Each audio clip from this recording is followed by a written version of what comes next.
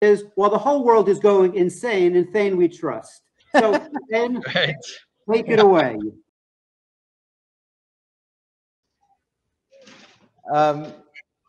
Hello to the both of you, Mayor, Gary.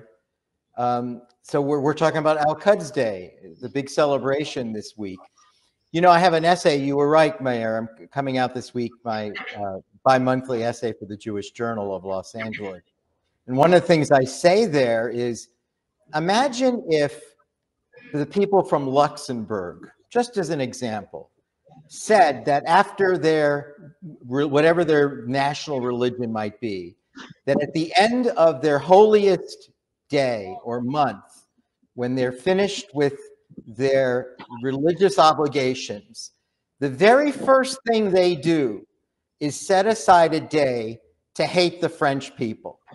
Not just to hate the French people, but to incite violence against the French people. Imagine what the world would say about the Luxembourgians or any country, the Canadians and the United States, would say, no, at the end of our religion, this is what we do. When we're finished, we're fully finished, depleted actually after fasting under this holy scripture of our religion.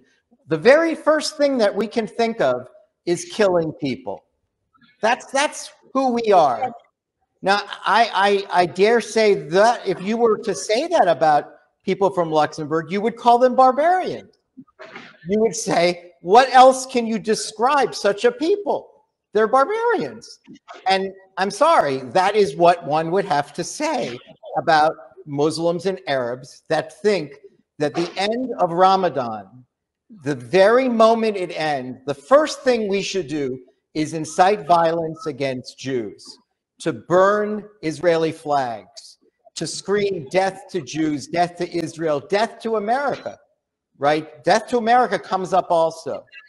And so I just think that's something to contemplate when people think of the intentions of the Arab and Muslim world. If you listen to what they say, if you don't fixate on the politically correct thing to say, oh, you know, all people are different and you respect their differences. No. You don't respect the differences of mass murderers. You don't.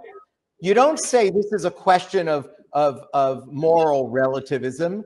You know, we do it certain ways and the Arabs do it. No. The Arab way of murderously dealing with Jews, and that's the only thing they can think of. They can't think of anything else at the end of the holiday. And I just think that that's something to pause and contemplate, that these celebrations, and they are celebrations, are ostensibly to unite Palestinians with Jerusalem, right? Because Al-Quds Day is really a celebration of Jerusalem Day for the ostensible purpose of reuniting it with Palestinians. Yeah, but then why is there all this talk about killing Jews? In my essay that's coming up, I quote the last two Iranian presidents about what they said on those days. And the last two presidents, I quote them, say things like, we don't want Israel to ever feel safe on that land. And we want to eliminate all Jews and Americans from the Middle East. What does that have to do with Palestinians? What does it have to do with Jerusalem? Why, if you listen to what they say, instead of this sort of purported reason for the holiday, this is not some celebration of Jerusalem. And let me just add one thing about Jerusalem with respect to the Arab consciousness. It's something that I've said in speeches around the world, and people look at me like, he can't be right. There's no way he's right. And you know what? I'm right. Here's just a little, factoid. It's too ridiculous. And only if you were politically correct, you'd say, don't say that. Don't say that. How many times is the word Jerusalem mentioned in the Old Testament? The number is actually 670 times. So that when it came to the Jewish Holy Scripture, Jerusalem is mentioned 670 times. Now, for all the talk about the Al-Aqsa Mosque and the Temple Mount and the Rock of the Dome as being the significant holy sites of Islam, how many times is Jerusalem mentioned in the Quran? Not once. Not once. If Jerusalem is so vital to the Jewish mind, to the Muslim Islamic mindset, so essential to its history, how is it possible that Jerusalem was left out of their holy text? Totally out. Doesn't exist. You might as well mention the Green Bay Packers. You mention anything. It's not in the Quran.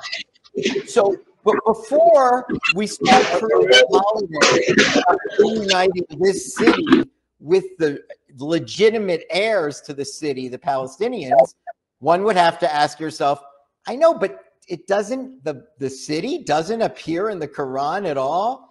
And in the Old Testament, which is accepted by Christianity through its New Testament, in which Jerusalem is also mentioned in connection with the Jews, you're seeing United Nations agencies like UNESCO twisting themselves in knots, purporting to claim that there is no Jewish connection to the ancestral home of Israel. There's nothing.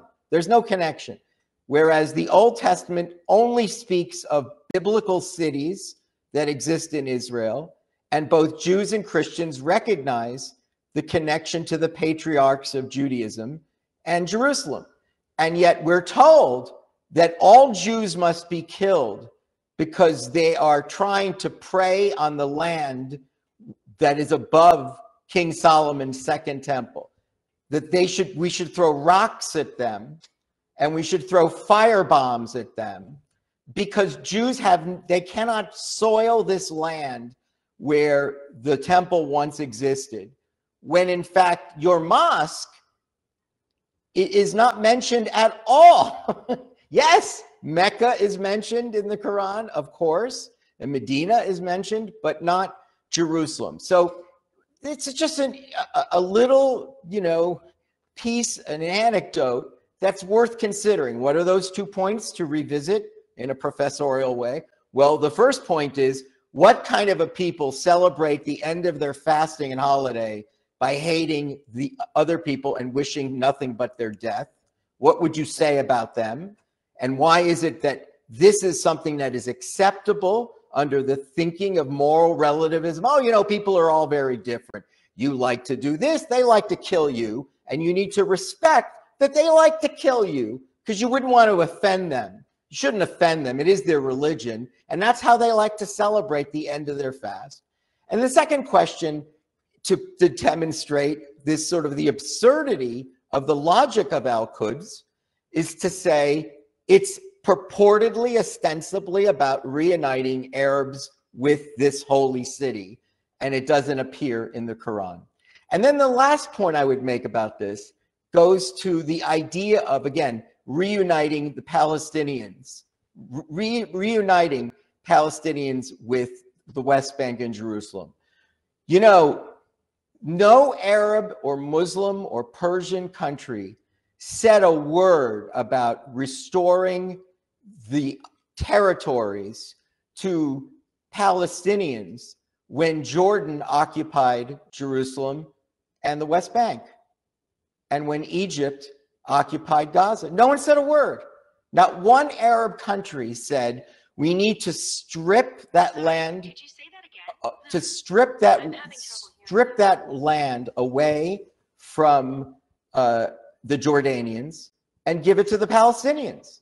Why did this become an issue only when the Israelis reclaimed the land? Why only in 1967 did Arab and Persian nations, Muslim nations, decide that the world would never see peace unless there was the creation of an Arab state and the elimination of the Jewish one? Because if in fact the Arab world cared enough about the Palestinians, they would have said to the Jordanians, hey, you are the usurpers, you're colonial settlers of the land that's rightfully owned by Palestinians. Not a word was said during that time. No one uttered a phrase to give back the land to Palestinians.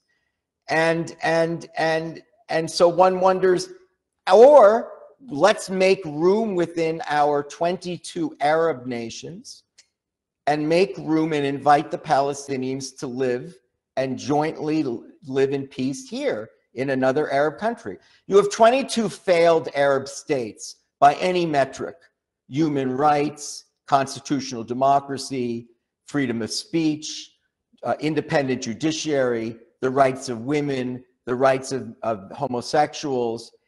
22 failed states. One successful democracy in the Middle East happens to be a Jewish one, and it happens to be the smallest of those 22 states. That's the state that needs to be eliminated? That's the only one. That's the human rights violator, the one where women can go to rock concerts and not worry about what they're wearing, and homosexuals can attend rock concerts and hold hands. One country in any one of those others where this can happen. And yet somehow Israel is demonized as both illegitimate and a country that should not exist, and a country that violates human rights.